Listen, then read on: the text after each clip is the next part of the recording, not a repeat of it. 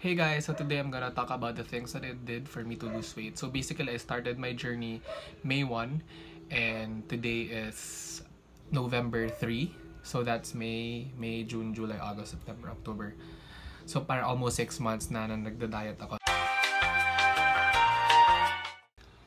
So the idea is always calories in versus calories out. So no matter how much you exercise to burn the calories, pero mas marami pa rin yung calories na pumapasok sa katawan mo, you're still not gonna lose weight. So calorie counting. So first thing to do is for you to download MyFitnessPal. It's a free application sa App Store or sa Google Play if you're using an Android phone. And basically what it does is it lets you input your there's this strand of hair messing with the living with girls, but anyway. So basically it lets you type your goals or your calorie goals sa day na yon. So as for me, I always maintain it 1,000 to 1,500. So bakit 1,000 to 1,500? There are days that I go for 1,000, if especially yung mga days na hindi ako masyadong busy. I don't, do a lot of physical activities like, commuting or walking around the city or malling. Yun yung pag nasa bahay lang ako, or like if hindi masyado intense yung activities ko for the day. I'm sorry for like always scratching my nose. It's like super itchy as hell. But anyway, I'm having allergic rhinitis then. Sometimes I adjust it to 1,500 if I have dinner with friends or with family members, if I have parties to attend to, or if I know that I'm going to be busy all throughout the day, like processing papers, being around the city, accomplishing stuff and goals. So it's kind of hard to explain, but I documented myself these past few days kung ano yung kinakain ko, kung ilang calories siya, and then how I, actually compute, and how I, deal with the day knowing that I only have like 1,000 to 1,500 calories. So, watch this clip. So, my sister brought brownies from Medyo and I ate one of these kaninang morning for breakfast. I also ate one hard-boiled egg. Kasi I will be doing chores today and I had to make sure that I have enough energy. So, brownie and egg. So right now I'm with Pia. We are working and I got myself an iced Americano. So this has like 15 to 20 calories. Pero since naglagay ako ng brown sugar, so I'm around it up to 50. Supposed to have dinner with my ex-workmates from Globe, but hindi natuloy kasi grabe ang traffic. So I went home and I will be preparing my own dinner. So I'll be eating 1 cup of that thing right there. And then century corn tuna, 70 calories. Pero don't forget to always multiply it sa servings per container. So since 3 nakalagay, tapos 70 calories. So 70 times 3, that's 210.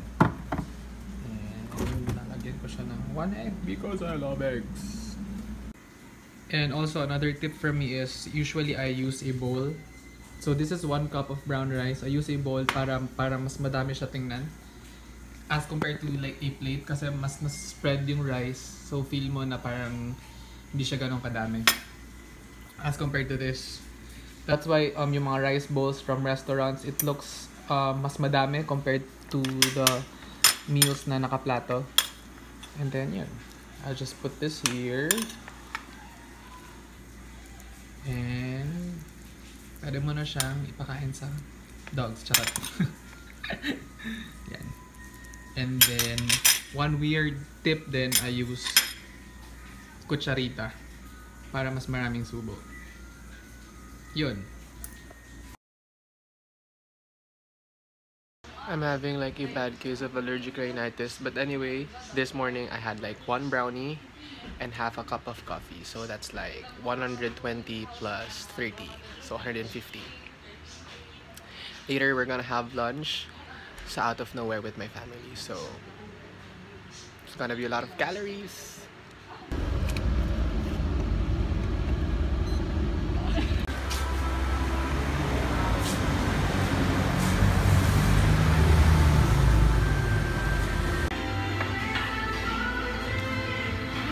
Medyo manin.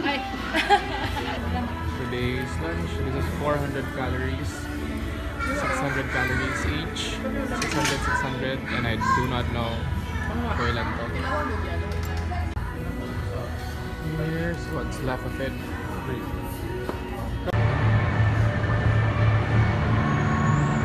And I got myself some hot tea.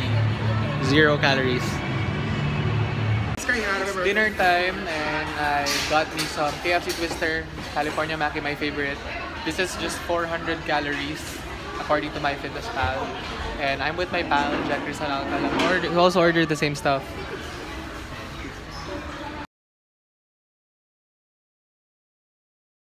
So while I was on the journey, I took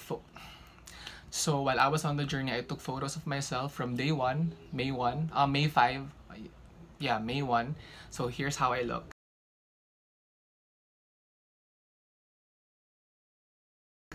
And then 2 months after, July 5, here's how I look.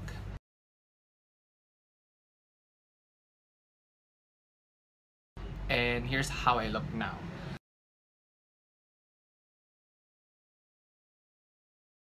So as you can see, you know, I'm not the most fit person, you know, I'm not that toned because nga I do not work out. But as you can see, like the change is really drastic, like from this really huge guy to like to what I have now.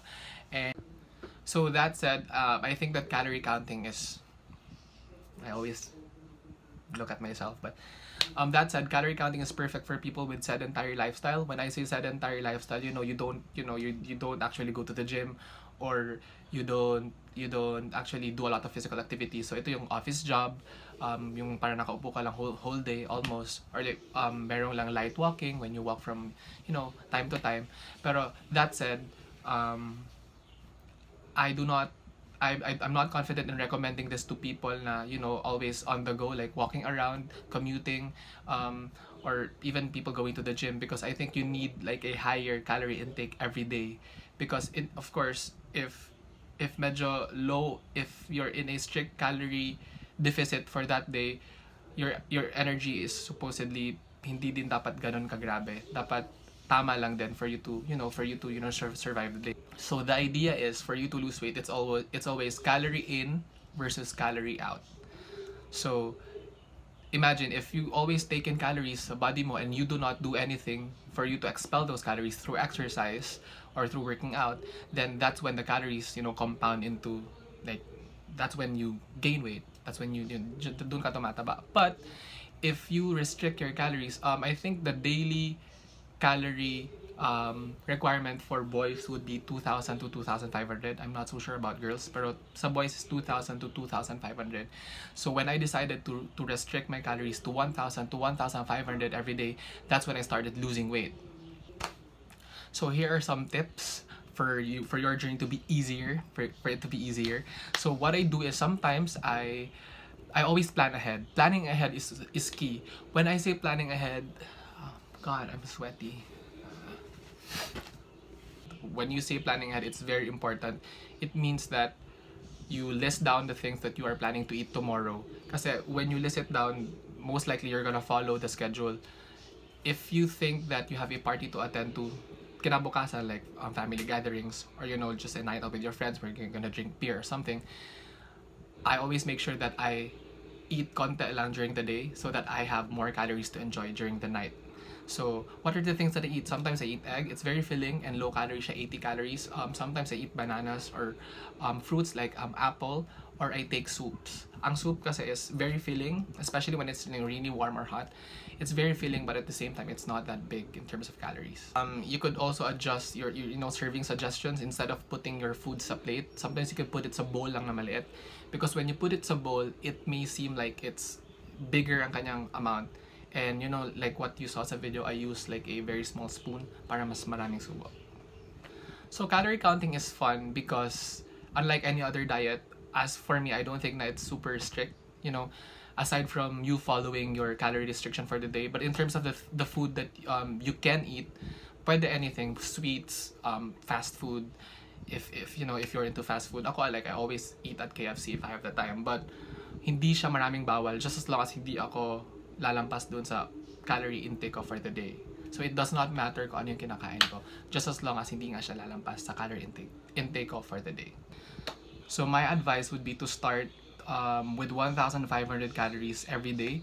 And then if nasanay na yung katawan mo, you gradually go lower, like 1,4, 1,3, 1,2 to 1,000. May mga times na I also do intermittent fasting. If you want to know more about intermittent fasting, there's like tons of articles about it on YouTube and Google. But just to give you an idea, intermittent fasting is you only eat between 12 lunchtime up until 8 p.m. So yun lang yung time frame na pwede kang kumain. After that, you can only drink water, coffee na black or tea, anything that's 0 calories. So intermittent fasting, I can't really assure na it really helps with, you know, losing weight, but it's more of like detoxing your body lang, you know, just restarting your body, parang nire-reset mo lang yung body mo for cleansing. But what really worked for me, like what I said, is calorie counting. So with calorie counting, you can eat any time of the day, kahit anong oras, kahit lampas na ng 8, kahit lampas na ng 9, even like midnight, you can still eat just as long as you follow your calorie restriction for the day. May mga times na I go, you know, I overshoot to 1,500, especially if may parties or hindi maiwasan. But always ko siya binabawi the following day. So if lumampas ako ng 1,500 today, I make sure that I go for like 1,000 tomorrow. Also, if you need extra help for your calorie counting, you could always inquire sa Sweetie's Hearty Meals. They deliver, you know, good food. They deliver calorie counted meals. I think 1,500 ang kanilang cap every day, lunch, breakfast, dinner, and snacks. 1,500 lang siya. So if you think na, you know, you don't have the time to count calories because if you're really busy and stuff, you could inquire sa kanila. They're really cheap. They're not paying me to do this, but you know, I just want to, you know, offer the extra help sa inyo. You could go and contact them. Go visit their Facebook page. I'm gonna put it down below, and then their contact number, and then you could go check out their menu. Also, if you think that this video will really help you and your friends, please do share it and please do subscribe, because I will be talking more about calorie counting in my future videos. And yun nga, I really want us to build this community for us to help each other, you know, give tips, give updates on what, like kung nagpayat na bata or something. So